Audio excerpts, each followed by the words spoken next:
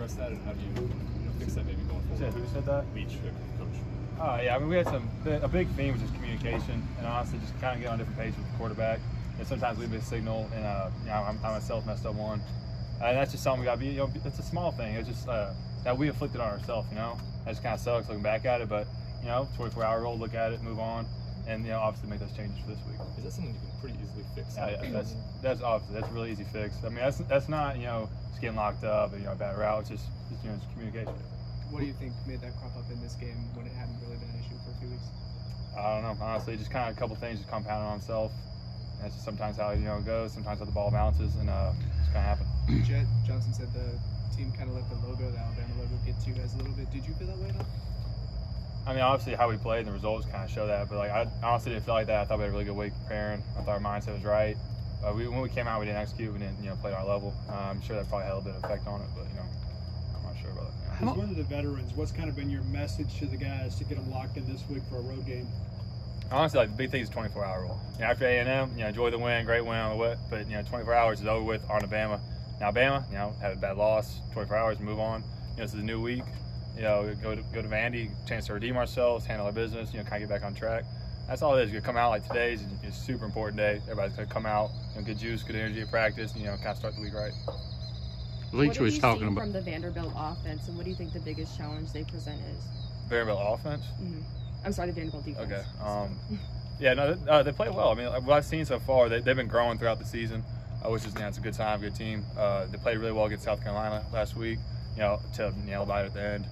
They play sound, they play physical, they play their roles pretty well. They definitely give us a challenge, and we're at the execute on our part for sure. Leach talked about sometimes this team can have a tendency to try to do too much and try to press. Do you see that, and how tough is that to walk that line? Because you want to make a play, but you got to realize you can't score 21 points on one play and just try to play within yourself.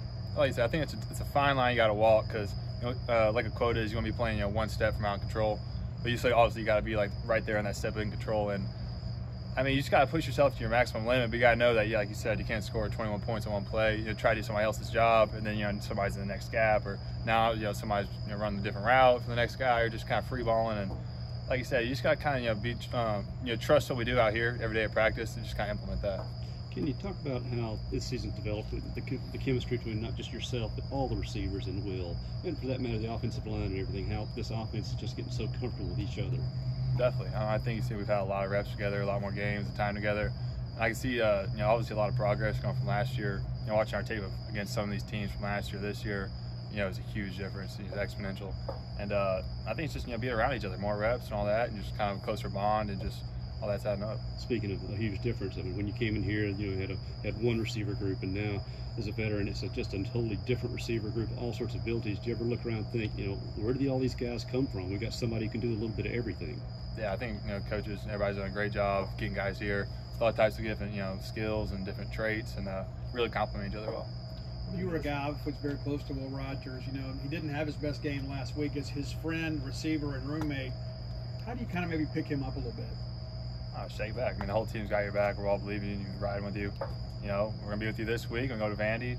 Try to do our best, obviously, handle business, and you just gotta be with them. You gotta support them. I mean, there's already enough noise on Twitter and everything else. You gotta try to block it out and just be guys supporting them.